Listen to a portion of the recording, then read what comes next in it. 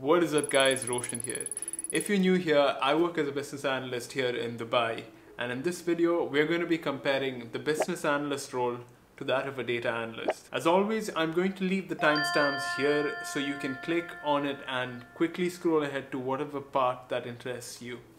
With that, let's get started. Alright, let's start with the role responsibilities. Now, there might be a huge overlap between a business analyst and a data analyst, and depending on what company you work at, some firms might use the terms interchangeably. But both a business analyst and a data analyst have to work with data.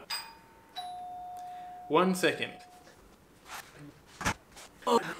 Okay, sorry about that, my food just came in. But as I was saying, both a business analyst and a data analyst help drive data-driven decision-making in an organization. The difference though is that data analysts tend to work more closely with data, while a business analyst might tend to be more involved in addressing business needs or recommending solutions. So for example, a data analyst might spend a majority of their time gathering raw data from different sources, then applying a range of specialized techniques to analyze it, and finally extracting useful information from that data. These insights are then consumed by a business analyst, who then defines the strategy and then communicates it with the different stakeholders. However, like I said, very often we're going to see a business analyst perform a function of a data analyst and vice versa. Alright, moving on to the salaries. Here's what you get when you look at Glassdoor and PayScale for salaries of a business analyst and a data analyst. Starting with the business analyst, the salaries range from 6,000 dirhams a month on the lower end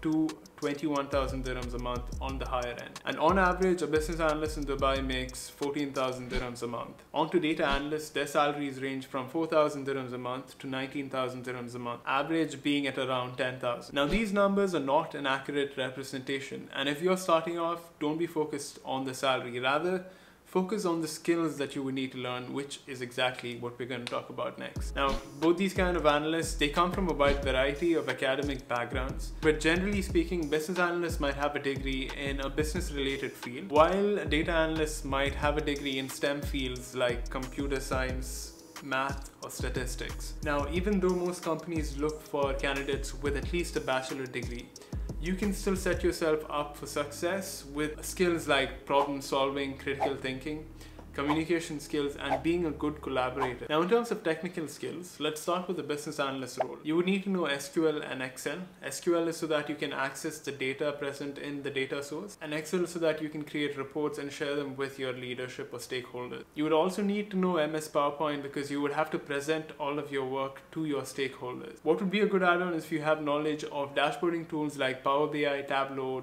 Data Studio, and so on. Now on to a data analyst. Apart from SQL and Excel that we must know, you should also have an understanding of ETL tools and how an ETL process works. Now on the bright side, there are a lot of ETL no-code tools out there, so that makes that learning curve shorter. You would also have to learn Python or R, that is so that you can create models off of the data that you fetch. And as always, knowledge of dashboarding tools is a great plus. Alright, that's it for this video. Thank you guys for watching. Drop a like if you found this video useful, and I'll see you in the next. Peace.